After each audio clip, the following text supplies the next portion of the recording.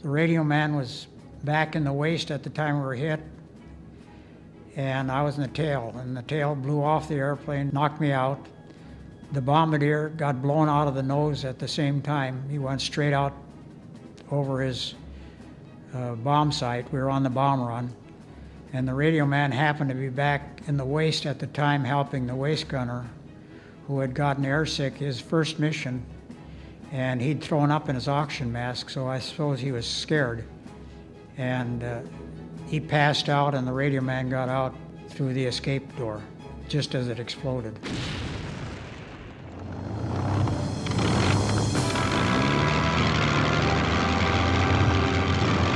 They knocked down 3 planes. 8 missions you were lucky, 10 somebody up there like you, 25 was almost an impossibility. The plane blew up, and I got knocked out. Welcome to Air Combat Journal. Today's journal entry is from World War II B-17 Tail Gunner Wes Borgeson. This is your pilot, John Sermon, asking you to sit tight and strap in. Air Combat Journal is ready for takeoff. Going to war. I was drafted when I was 18. In November, I was sworn in December 16th, 1943, and I went into cadets. The program was closed down, and I went to gunnery school. Then I went to Tampa, Florida, where I was assigned to training detachment in Gulfport Field, Mississippi. And I was shipped there as a replacement tail gunner on a crew that was already halfway through their training. So instead of having 3 months overseas training with the crew, I had 6 weeks. We finished training in, again, November. We went overseas and on the ship. Going overseas by sea rather than by air. Left New York on October 31st of 1944. And we didn't have a navigator, so we didn't have an airplane to fly over. I got off the ship at Greenock, Scotland, November 11th, 1944. We all went down to Stone, England for assignment. And we were assigned to the 384th Bomb Group in Grafton Underwood near Kettering in England, about 80 miles north of London. And I flew my first mission November 27th, and my last mission November 30th. So I flew a total of 1.5 missions. Almost reassigned as a ball turret gunner. They were halfway through, but I got, as a member of the crew, I was accepted pretty readily, and they wanted to make me a ball turret gunner because I was a little guy, and I said, no, I'm transferred here to be assigned to as a tail gunner, and that's where I want to be, is on the tail. A tail gunner's responsibilities. Well, the main responsibility was just to shoot anybody that came up from behind. And as it turned out, the tail end of the war like that, or the tail end of our bombing, the Germans didn't have many fighter airplanes in the air at that time, so as it turned out, I never saw a German airplane until I was a POW. And the guns in the tail would not move very far. The old tail was would only move 13 degrees each way, and the elevation a little bit more. And the new tail that I was actually in when I shot down would move a little farther, but mostly we'd shoot a gun. I had twin 50, one twin 50 in each hand, mounted on a pivot, and so they were basically handheld on a pivot. And you swung together, and then I had a ring sight out the window that I would shoot at or use. The intense cold in the tail compartment. It was cold back there because the B-17 at that time there was no heat, and they had a heat pipe back there, but by the time the air got from the front to the back, why, it was all cold anyhow, so it was just a cold draft all the time. And so it was colder than the devil back there, and we had a heated suit, and our gloves had wires through them, so we had heated gloves, and then we wore little things inside our boots that were sort of like a slipper that had heating line in them, and we had that, and then a little thermostat on the side. You could adjust the temperature so you could warm it up or cool it off. But the top of your head would get colder than hell. I mean, you'd sit there shivering, and so you really didn't keep very warm.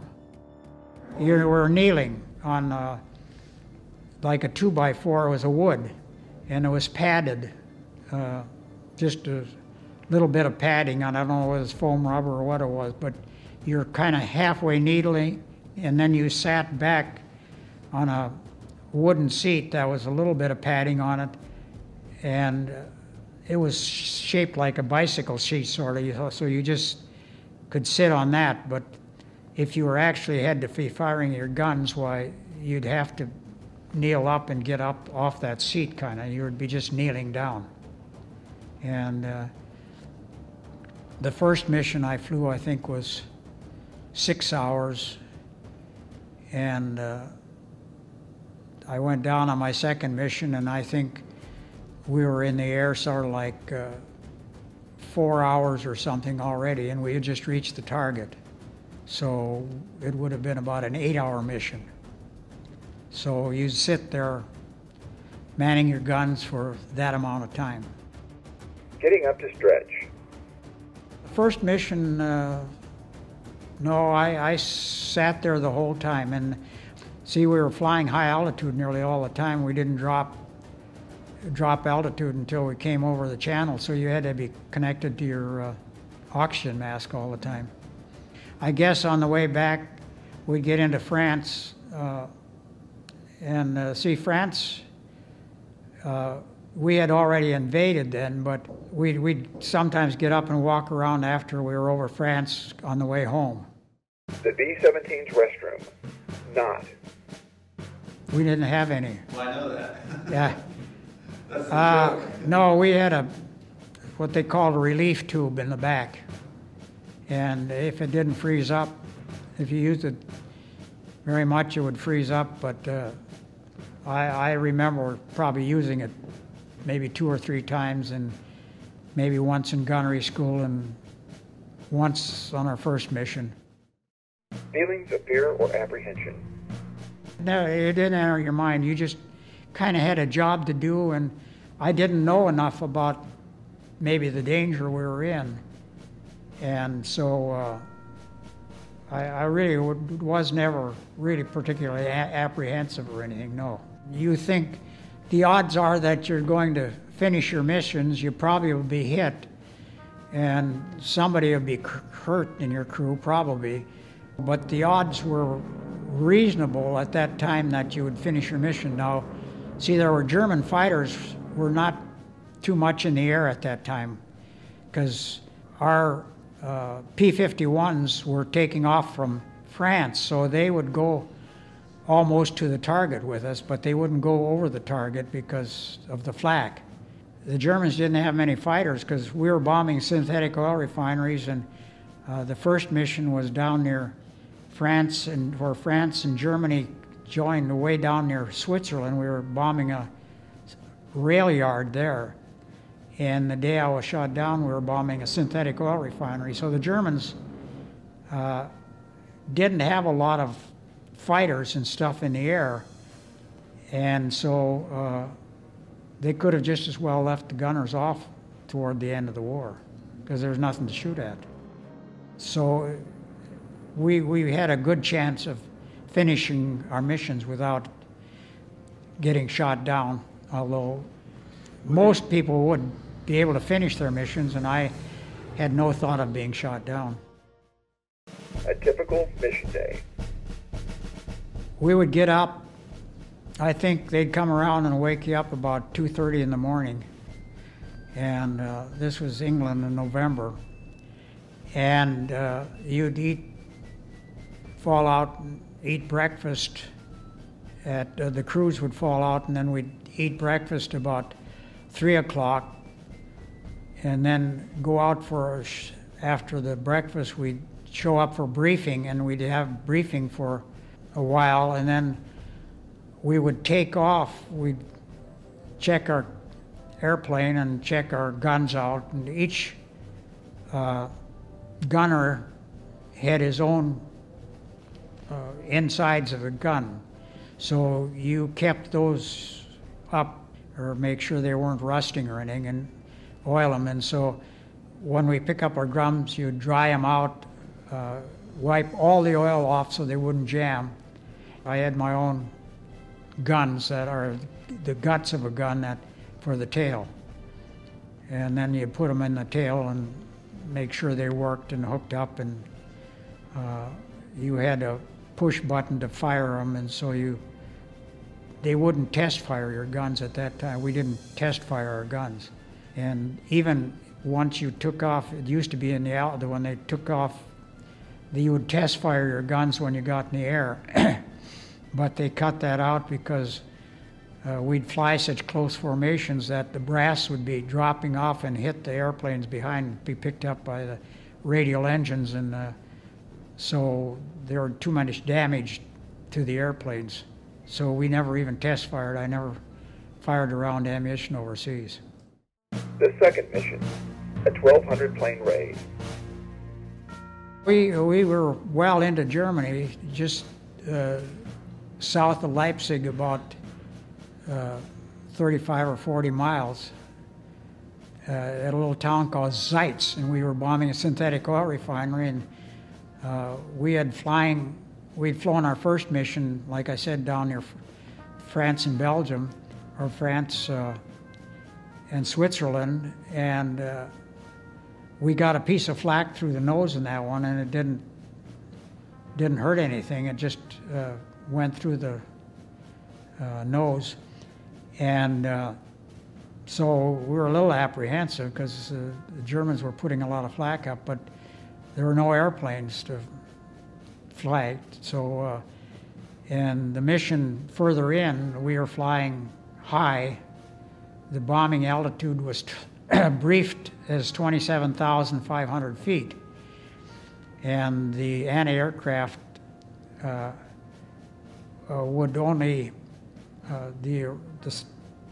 the 90 millimeter, that was a famous anti-aircraft gun, would not shoot over about 22,000, and our bombing altitude was 27,500. So it was the 105s, but around these main targets, there was a lot of flak, and the 105s would shoot up to about 27,000 or 25,000 or a little higher, and we were flying 27,500. But there was a lot of flak up there. There was actually, the 8th Air Force had 1,200 airplanes up that day, and they lost 27 from any aircraft. And our group, I think, lost 4 airplanes. We had 36 up, a high and low and lead squadron, and there were 12 planes in each one of the squadrons. And I think 4 of the 384th Bomb Group planes were shot down that day. Hit at 27,500 feet and on fire. We were hit behind number 3 engine on the right side. It's the inboard engine on the right side. And it hit a gas tank, and it blew gasoline into the bomb bays. As you know, the wings opened into the bomb bays, and the wings in a B-17 were real thick. And when the gasoline went into the bomb bays, the bomb bay doors were open, we were on the bomb run. And the air coming in, the door between the bomb bay and the radio room was open, and the gasoline came pouring through the waste, or into the waste through the radio room, and the radio man was back at the waste because, again, the waste gunners had almost passed out from he'd thrown up in his oxygen mask, and the radio man went back to help him. So he got caught in the fire, and the fire must have burned intensely for just a very short time, probably a few seconds, and then the airplane blew. And I remember being by my escape hatch, which was on the right side of the airplane, right under the horizontal stabilizer, and there's a door about 2 feet square. And as I remember, I was back by that door, and the whole back end was on fire, and the side of my face was really hot, and I had pulled the pins on the door, and the door was supposed to fly open in the slipstream, but it didn't. And apparently I kicked at the door, and right then it was burning badly, and then the plane exploded, and I probably hit my head on something and knocked me out, because I remember being back by that escape hatch and pulling the pins on the thing and kicking at the door to get it popped open, and that's all I remember. The plane blew up, and I got knocked out, and apparently I came down in the tail section. The tail blew off, the right wing blew off, and the bombardier, when it exploded, was blown out the nose. He went straight out over the nose, and he was on the bomb run, so I think he took the bomb sight out with him, because when he was interrogated, he was asked whether he had damaged the bomb sight, but I've got the record of the German evaluation of that crash, and his bomb sight was never found. It didn't end up with the wreckage, so apparently when he went out the nose, he took the bomb sight with him. He said he didn't destroy it, but apparently when he went out on the bomb, he went right straight out the nose. I think when it exploded, it probably blew the whole plexiglass nose off, because he had his chute on, and he opened his chute and he got out. And the navigator, who sits on the left side of the airplane, on the pilot side, and he's got a station there and a gun there and a gun out, a flexible gun, which they hardly ever used. And he went out, and I think probably once we were on the bomb, he had his parachute on, and he had a backpack. He wasn't the regular bombardier or regular navigator we had. And they found him away from the airplane, and his chute had never opened. And he had an injury across his stomach, so all I can think of, he went out the side of that thing, and he probably hit the propeller, and the propeller killed him, because apparently he never opened his chute, and he was found in Germany with his chute unopened. Hey, there's a guy in there.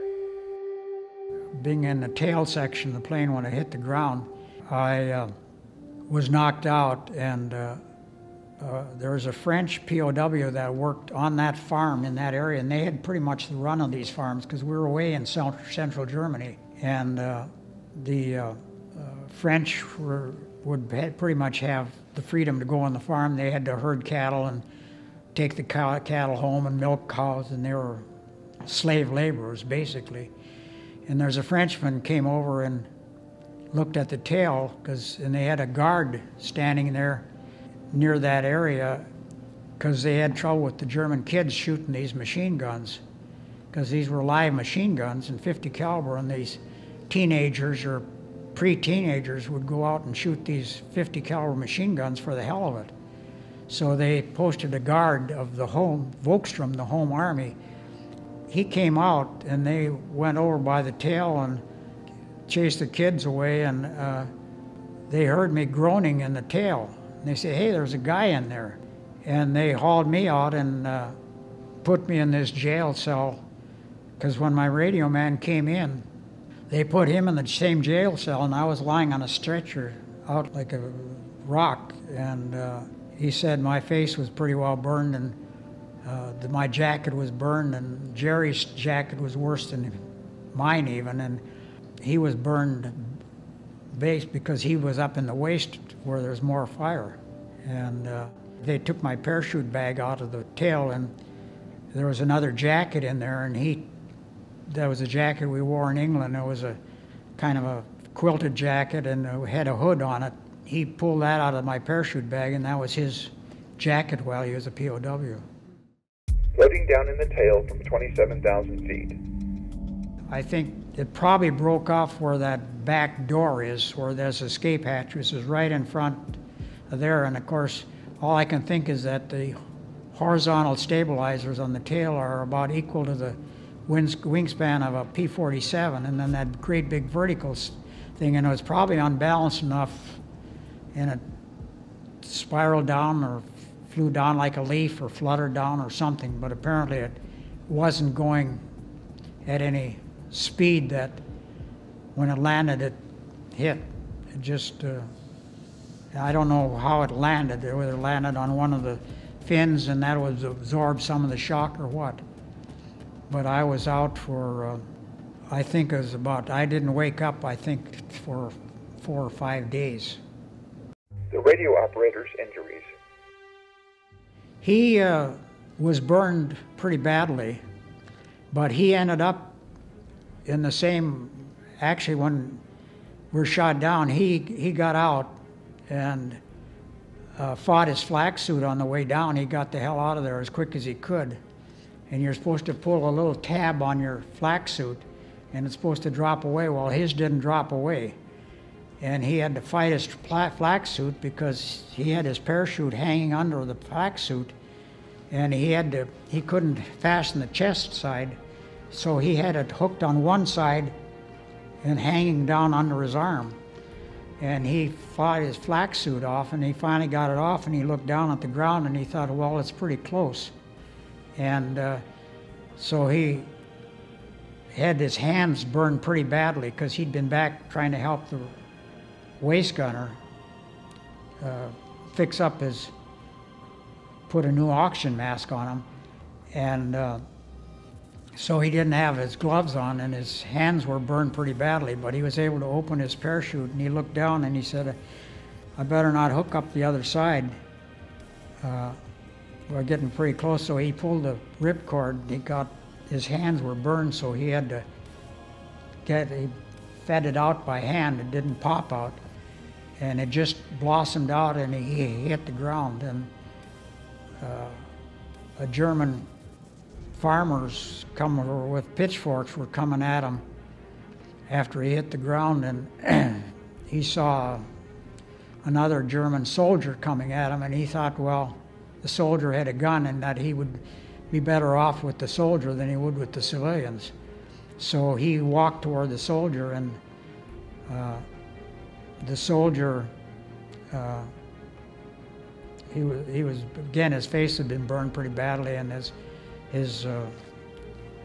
suit was off, and he shed his harness, and this guard came up with him and grabbed his jacket and just gave it a perk, and it was all burned. His back had been burned, and his face was burned, and so his jacket just fell apart. So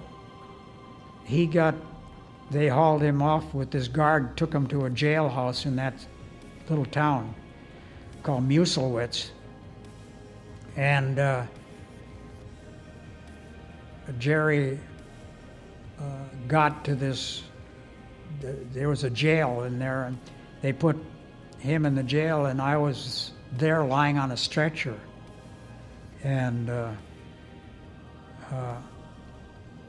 we were in that little jail for overnight, and the next day they hauled my radio man and I in a horse and wagon. They had a lot of rubber tired wagons that they used horses on, and I was lying flat on my back on there, and I hadn't come to yet or anything, and the radio man was there. And he said, as we were going along, being a farm boy from North Dakota, why, I sat up and yelled, "Whoa, whoa!" And of course, the German horses don't understand. To stop a German horse, you just begin, brrr. That's whoa in German. And so the horses didn't stop, so my radio man pushed me down and said, "Shut up and be quiet now." And they hauled us and dumped us to an infirmary. The bombardier goes to the officers' POW camp and the crew is separated. He didn't go to the same POW? No, well, he was an officer and he went to the officers' camp. And the radio man, who had been burned pretty badly, when we evacuated our prison camp, they stuck me back in the hospital. And Jerry, who was my radio man, he said I could have gone with him. They sent him by rail to Stalag Luft 1, which was the officers' camp. But I decided I didn't. He said, "Well, you wouldn't go." And I don't remember any of this, but the radio man said that. And then after the war, he lived at Meridian, Mississippi, and I actually visited him. To wear your parachute or to not wear your parachute? He had a chest pack, and I think he went on the bomb run, and we normally put our parachutes on when we're on the bomb run. I didn't. I had mine sitting right beside me, and because in the tail you have to lean forward, and it affects how you can handle your guns. It would get in the way of these flexible guns, and so I choose not to have it on. Last recollections prior to the explosion and passing out.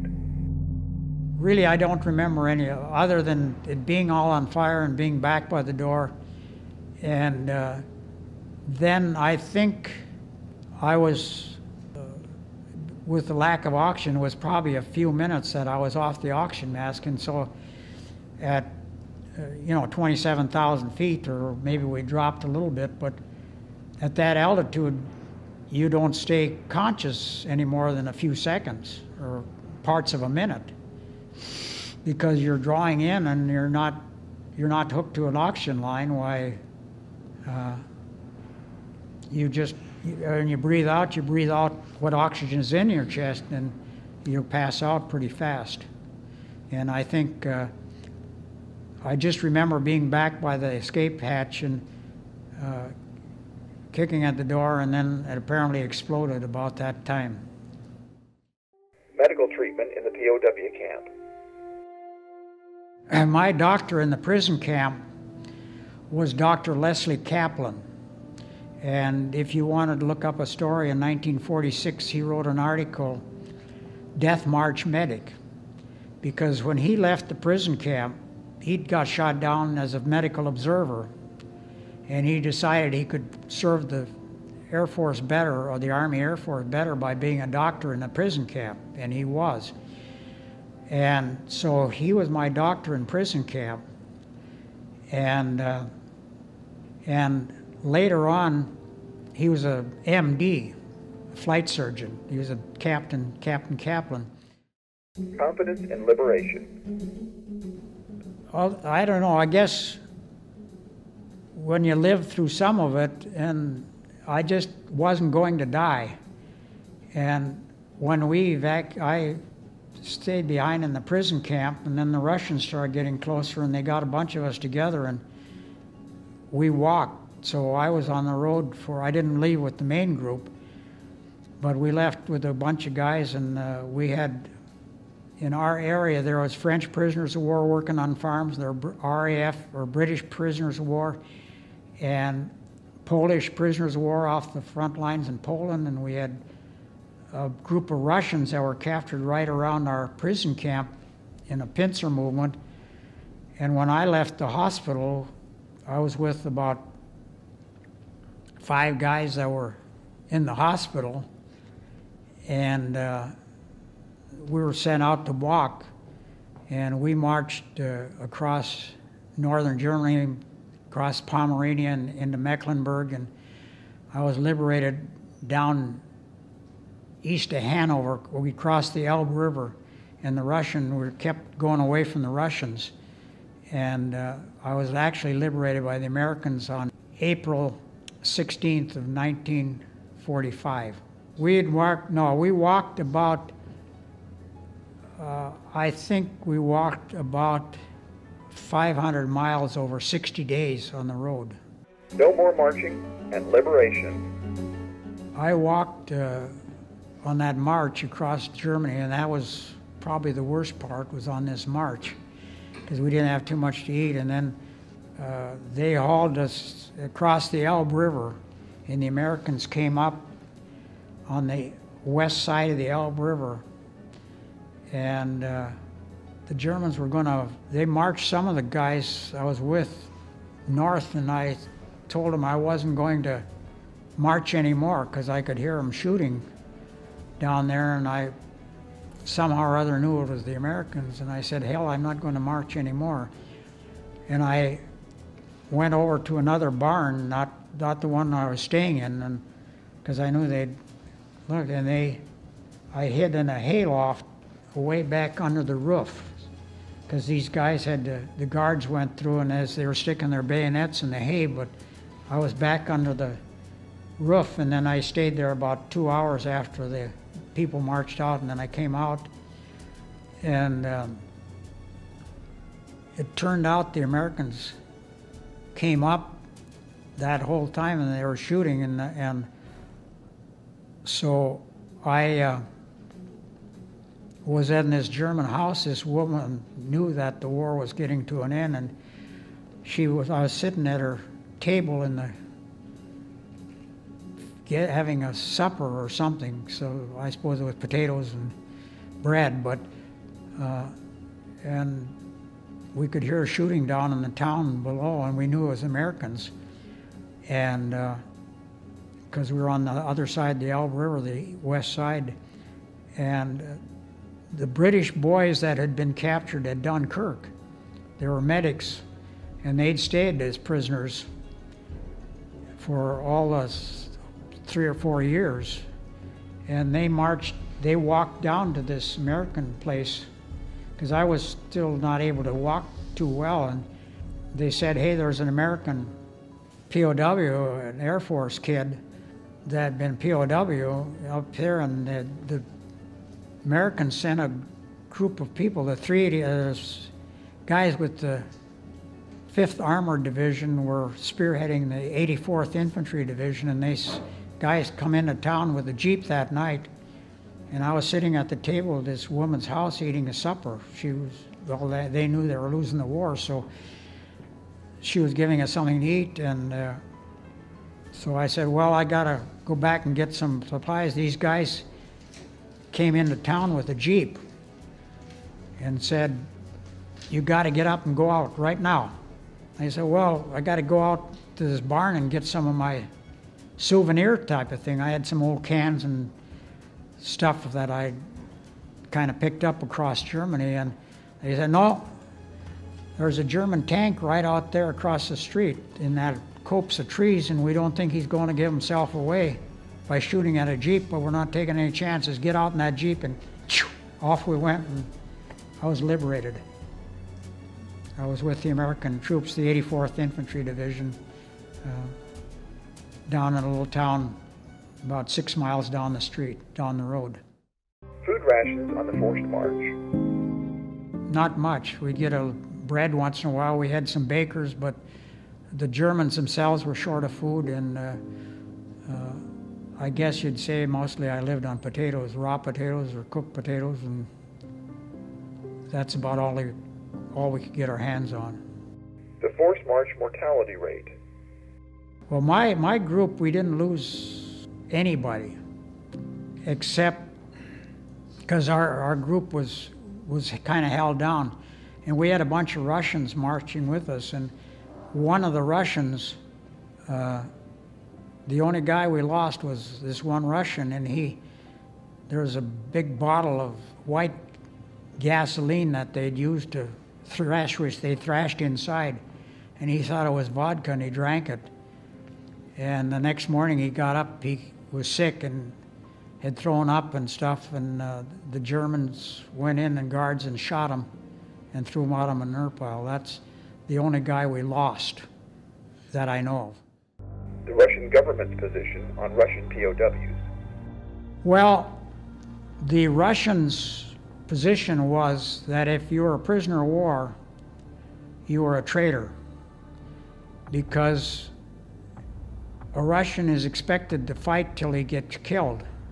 And if he didn't get killed, he must have surrendered. And if you surrendered, you're considered a traitor. So we had a group of Russian POWs that were marching with us, and a lot of those guys, we kept on moving across the Elbe River, and those guys, I think the Russians that walked with us, though, were separated from us before we got to the Elbe River, a little town called Parkim, and they were put in a work party, and because they became slave laborers, and then the Russians got up to the Elbe River, so they were probably liberated by their own people, and I really don't know what happened to them. They were sent back to Russia, and I've heard that some of them were executed, but I don't know. I mean, this is just hearsay. The homecoming, a military service stateside. I was well treated when I got home, and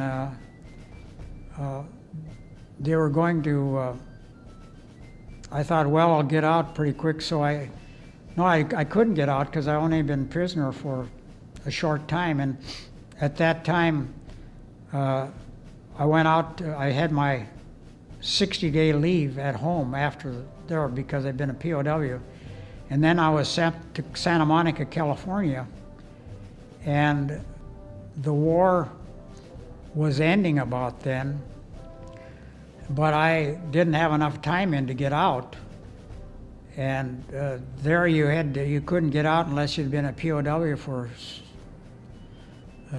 a year or longer. And so I said, well, hell, I got beat out, I didn't go on my mission, so I'll go into a B-29 outfit. Well, while I was on the road from there to Denver, from Santa Monica to Denver, going across Arizona, they dropped the first atom bomb, and then after I landed in London, they dropped the second atom bomb, and the war ended, and I said, well, hell, I'm no good, I won't get to combat anyhow, so I transferred to Long Beach Army Airfield. I had an aunt that lived in Long Beach, and so at Long Beach, and then all of a sudden I worked in Air Force supply aircraft out of commission for parts, and my job was to dig up these parts someplace in the depots and stuff to get those airplanes going back. And then they came out with a rule that if you'd been POW for 90 days or longer, you were eligible for discharge. And then so I got my discharge out of Long Beach Army Airfield. Remembering Victory in Europe, or VE Day. And I remember VE Day, I was in the hospital at Kingman Army Airfield. And I was thinking my brother was in a medical group, but he was in a field hospital unit, and it happened that he landed on Utah Beach on D-Day and set up a field hospital right on the peninsula there, the French area. The Americans landed on Utah Beach. There were Omaha Beach and Utah Beach. I had a cousin that was an ambulance driver, landed on Utah Beach, and I think my brother landed there with the 57th Field Hospital. The atomic bomb. Well, it was really news to me. We didn't know anything about that. They dropped the first one on the road when I was going from Santa Monica to Lowry Field, and then the second one was dropped while I was at Lowry, and one was at Hiroshima and one is at Nagasaki, and we found out that it just wiped them out, and we didn't really have any television in those days. It was just the radio reports, and that's when I knew they closed all the combat training groups down, and the war ended, so the Japanese surrendered. Best memory of the war? I guess probably the day I was liberated. Reuniting with Dr. Kaplan after the war.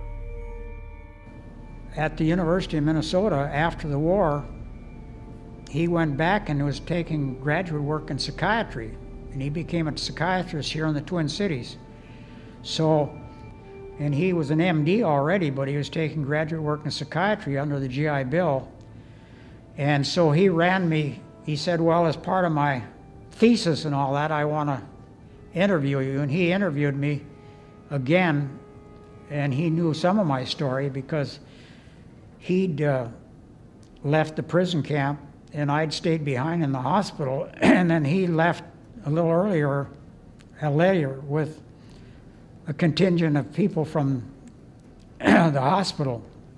I had written to him, and he wrote a certificate as to my injuries, because he'd vividly remembered because of my story. Then he recertified my disability, and so I got under the GI Bill, or I got my 4 years in at the university. Disappointments? Well, yeah, I'd passed the test for cadets, and I felt disappointed with that, but after I was a member of the air crew, and even though 6 of our crew were killed and only 3 of us got out, I felt that that's what I was trained for, and that's what I wanted to do, is to do these things, and I felt kind of gypped out of it when I was only in England, you know, these 19 days or something, and so I really want to do something. So, but then when the war actually ended, again I was going to Lowry Field, and the first atom bomb was dropped in the way, and then the second one was dropped while I was there, and I thought, well, the hell with it, that's it. And the war ended. Wesley C. Borgeson passed away on April 30th, 2015, at the age of 89. His humble military history and valor live on here at Air Combat Journal. If you enjoyed this show and would like to see more like it, please subscribe to this channel. Subscribing will encourage me to get more of my 200 interviews out, as well as improve my YouTube analytics. Thank you for watching, and I welcome your comments.